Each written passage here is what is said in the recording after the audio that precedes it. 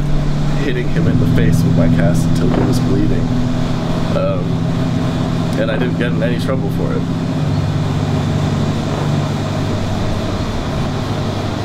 But what sort of haunts me to this day is that I'm not really sure that the guy I beat up with my cast was the same person who threw me off.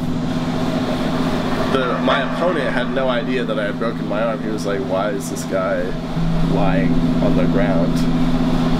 But I'm just sort of like lying on the ground, and my arm is in, you know, multiple.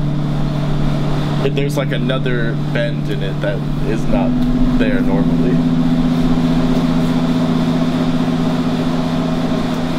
And I'm just lying on the ground laughing because I guess I'm in shock or something. I can't stop laughing, and eventually the people around me figure out that my arm is broken, and an ambulance comes, and they offer to give me morphine or something, and I say no, because I'm happy. I'm so happy for some reason. Like, the adrenaline, everything feels great. Nothing's wrong. So anyway, this was like one of the best days of my life because I was like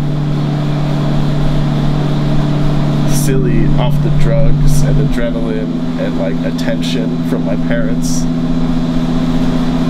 My dad came to the hospital.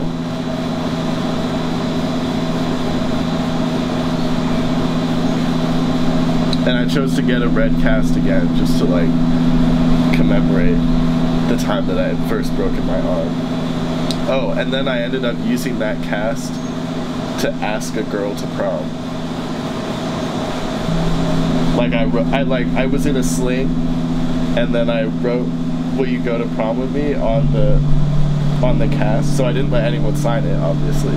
So I could say this idea.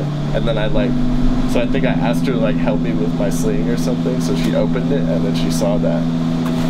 A little bit unorthodox, but it worked. Terrible prom date, but she said yes. She definitely hates me.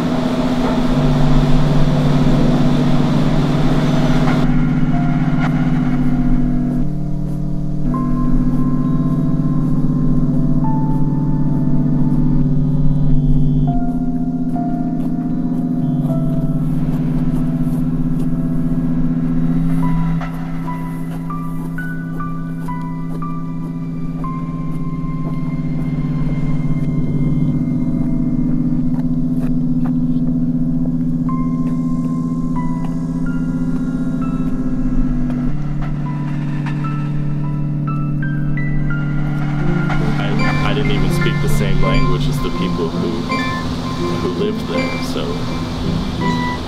you know, eventually my father got so upset with me that he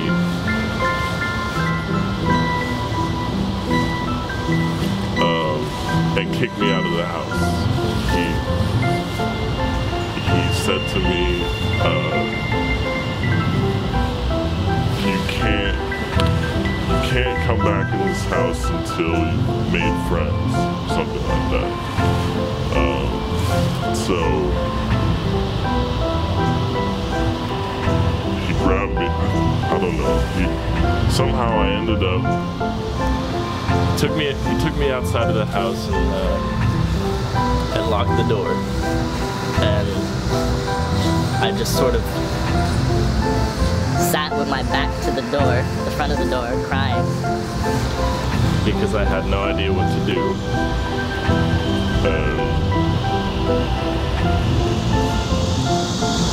You know, these kids didn't even speak the same language as me. And they were playing a sport I had never seen before. But I realized I wasn't going to be able to get back in the house unless I said something to them. So I walked over there and I got the attention of one of the kids who I assumed was just gonna like make fun of me or something, and I asked him if I could join.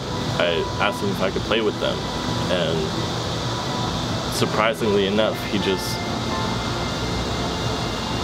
he did speak English. He was like, yeah, come on. Like, and then they became my best friends. And I came back to the house like,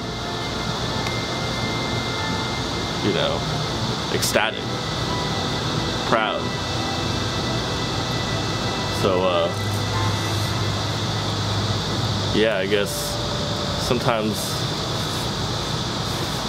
when your back is against the wall, you figure something out.